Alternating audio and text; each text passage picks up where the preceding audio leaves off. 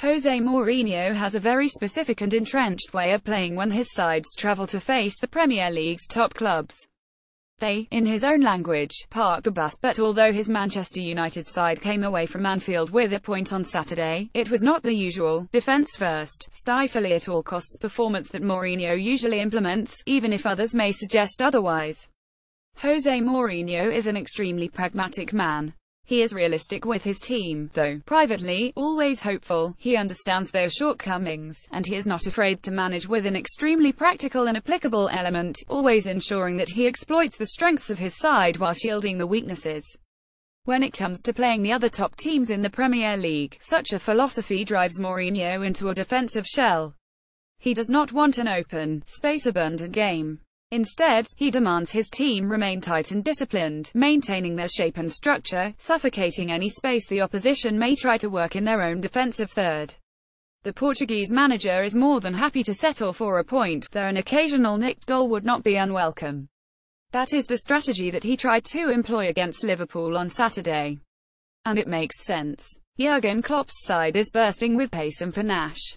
They are blistering on the counter, vicious in the running with the ball.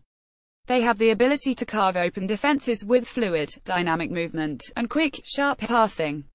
They play at an intensity and tempo that is difficult to match, searing their way through teams who are often caught unawares. That is what Mourinho was afraid of. It is why he chose to adopt the park the bus approach. He always does against the best teams. Neil Custis of The Sun and James Ducker of the Daily Telegraph, speaking on the Sunday supplement, both praised Mourinho for the way his side was set up to prevent Liverpool from forming those sweeping, fast-paced attacks, contract the midfield, and defend the width of the penalty area stoutly. However, that is not what occurred. Yes, Liverpool may have failed to score, and yes, United may well be returning to Old Trafford with a point in their back pocket and praise ringing in their ears, but a quick look at some simple stats tells a very different story.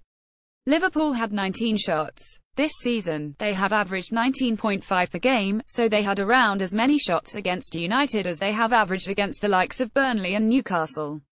Moreover, in their 40 demolition of Arsenal earlier this season, they produced 18 shots, only one less than against United, and yet scored 4 goals. United, similarly, have conceded 10.1 shots per game this campaign, almost half of what they allowed Liverpool on Saturday. Moreover, 33.95% of the game was played in United's defensive third.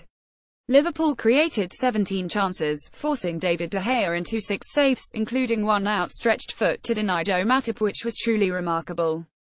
Mourinho may well have attempted to play with his usual suffocating style. It did not work. United will be happy with a point, and, ultimately, that is all that matters. But if they continue to play like they did on Saturday, inviting pressure, lacking an attacking outlet, and being dominated in midfield, then the Red Devils will struggle to pick up points on the road against the remaining top 6 sides. The draw at Anfield was undeserved and must now serve as a warning for Jose Mourinho.